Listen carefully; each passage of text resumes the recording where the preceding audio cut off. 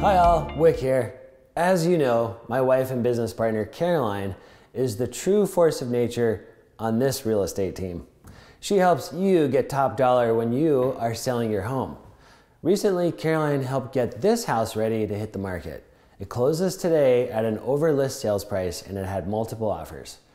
Last May, the owners of this home, Nicole and Greg, found Karoline online and reached out to her to help them list this house. Through our videos and great client testimonials, Nicole loved how Karoline helps you get your house ready to sell. So, through all of last summer, Karoline guided Nicole and Greg through this kitchen remodel.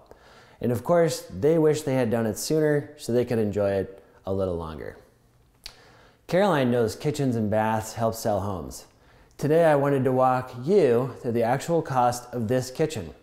Maybe this will help inspire you to do a remodel sooner than when you want to sell your home. The total cost of this kitchen, drum roll please, about $16,000. Let's look at some prices. Countertops, $2,000 from IKEA. They were on sale at about 10% off.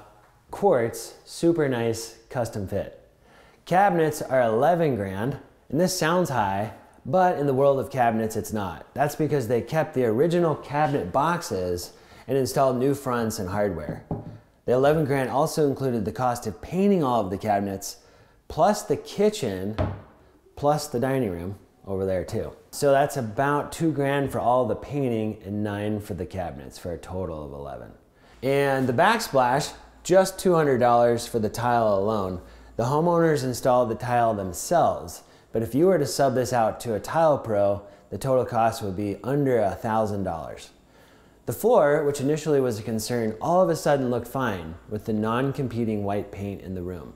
Floor was free. Appliances, all new, were about 3 grand. Remember, there are 2 major appliance sale days throughout the year, Black Friday and 4th of July. The light fixture was on sale at the annual rejuvenation sale. And lastly, to save the most money, was the layout was kept exactly the same. No plumbing or wiring had to be moved. In conclusion, in America, the average kitchen remodel costs about 65 grand. Return on investment for this range is about 50%. Interestingly, is that a word? Your return on investment goes up if you spend less money. A $20,000 remodel would yield about 80% ROI. Typically, the bigger bang for the buck items are done first, like paint. And also, I can wash dishes in this sink as well as I can in a $2,000 sink. Catching my drift? You might be wondering who all of these awesome vendors were who helped Nicole and Greg. Well, they actually found them all themselves. But we do know who they are, so if you're interested, please give us a call. We would love to share them with you. And as always, thanks for watching.